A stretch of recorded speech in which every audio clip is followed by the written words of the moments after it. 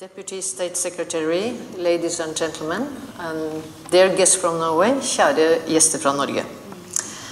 It's a great pleasure and a privilege to launch yet another program within the EEA and Norway grants in Hungary. It's also a privilege to be in these beautiful buildings. I'm very impressed by all the beautiful buildings that you have in Budapest. I've been here a year now, so I discovered some beautiful architecture in this country.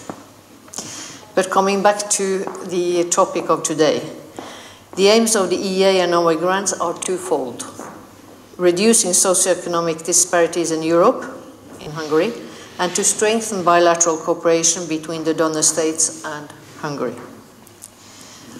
Our contribution to Hungary is roughly 40 billion forint, and in agreement with the Hungarian side, we have selected priority areas where Norway can make a difference, either areas which are very high on the political agenda or the ones where Norway has a special competence to contribute with. This program, the Adaptation to Climate Change program, clearly fulfills the objective, and it's even more relevant today than a year before.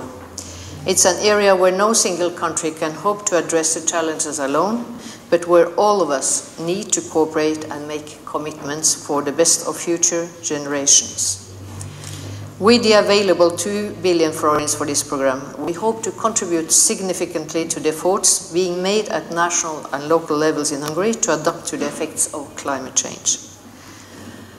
The establishment of the National Adaptation Center is clearly a milestone here, because without reliable and data that are systematized, no adaptation strategy can be efficient or credible or sustainable.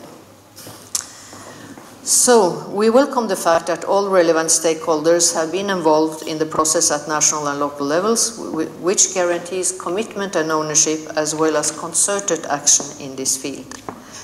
I'm also confident that the involvement of the Norwegian Directorate of Civil Protection, DSB, is a significant added value for this program, not only in terms of strengthening the bilateral aspect, but also when it comes to providing professional competence and advice. I'm looking forward to hear the details of the NAC to see the results in due course.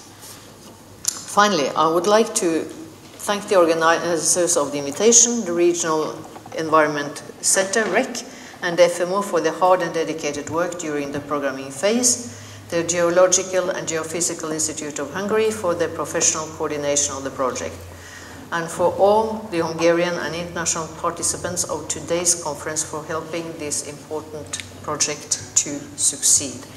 So I wish you a very successful day, very good discussion, and I hope for a very successful project, and I'm looking forward to see the end results and hopefully to be present at the closing ceremony. Thank you.